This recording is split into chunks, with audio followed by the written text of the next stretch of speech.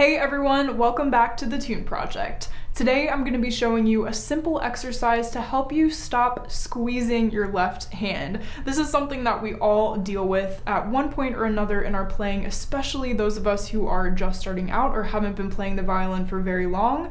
So I'm going to be showing you a simple exercise that'll help reduce the squeezing, reduce the tension, and hopefully send you on your way to becoming a better musician. So if that sounds like something you're interested in, stay tuned. And as always, I'm going to ask you to give this video a thumbs up if you find it helpful. And if you're not yet subscribed to the Tune Project, I invite you to join our little community here by clicking that red subscribe button below, along with the notification bell so that you can be notified each time I upload a new video. So for those of us who like to squeeze the neck of the violin when we play, it usually involves the thumb and the first finger or the index finger, okay? So what we want to do to eliminate that squeezing of especially those two fingers is to simply find a way to release the thumb. And a really great exercise for doing that is to tap our thumb on the side of the neck.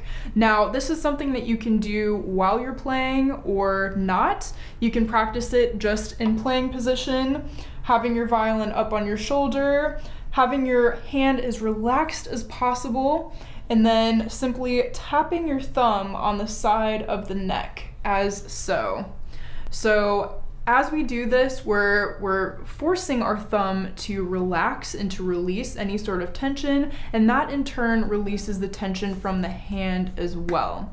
So this is something that's really great to do if you find that you're struggling with squeezing and you want to just force everything to relax, because we all want to have a relaxed hand, but in reality, sometimes it just doesn't happen that way. So this is a really great way to kind of just force our hand to relax, release any tension that might be happening, and overall just improves our technique along the way. So what you're gonna do to start off this exercise is go into playing position. So bring your violin to your shoulder, and then we're gonna take our relaxed left hand, bring it to the neck, and simply have as light of a touch as we possibly can. So we want to make sure when we're doing this that our wrist is nice and straight.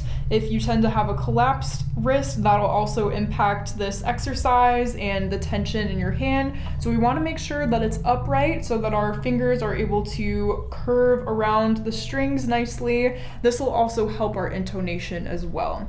So I want to give you an example of how to implement this exercise when you're playing. So what we're gonna do is we're gonna play just a very simple scale starting on open A, and we're gonna tap our thumb along the way. Now, don't worry about any sort of rhythm, tapping your thumb in rhythm or staying in a certain time or anything. The point is to simply release your thumb along the way. So it doesn't really matter how slowly or quickly you're tapping your thumb, as long as it's moving the entire time that you're playing. So let's go ahead and give this a try. Starting on open A, go ahead and get your thumb going.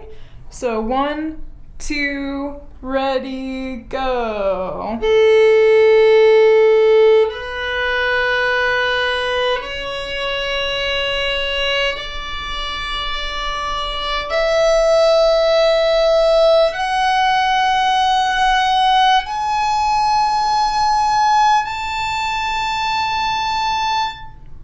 Alright, so it's alright if you found that your intonation was a little bit off during that scale, or if your bow tone was a little bit off. That's alright, because the point was to relax the left hand. So as long as that was happening and as long as your thumb was moving the entire time, then that is great. If you continue to implement this exercise into your practicing, you will definitely see an improvement in the tension in your hand, and you will be, like I said, kind of training your left hand to relax. So I hope you found this video helpful. If you did, please give it a thumbs up, and I look forward to seeing you in the next video. Happy practicing.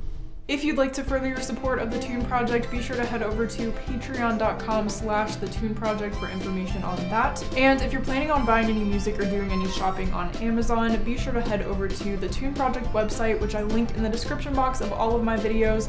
Click my Amazon banner, and whatever you purchase, a small percentage of that will go toward the Tune Project. This just keeps the Tune Project going and allows me to continue to create free content for you all.